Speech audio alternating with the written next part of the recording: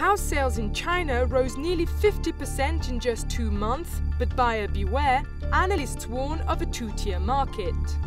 Prices are booming in big cities such as Beijing and Shanghai. In Shenzhen, for example, property prices skyrocketed 52% year-on-year as inventories narrowed.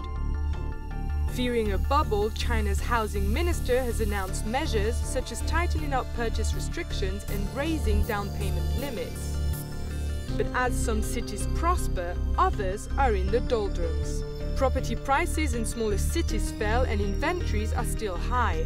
Not great considering new measures have been introduced to help out, such as better access to lending and streamlining bureaucracy.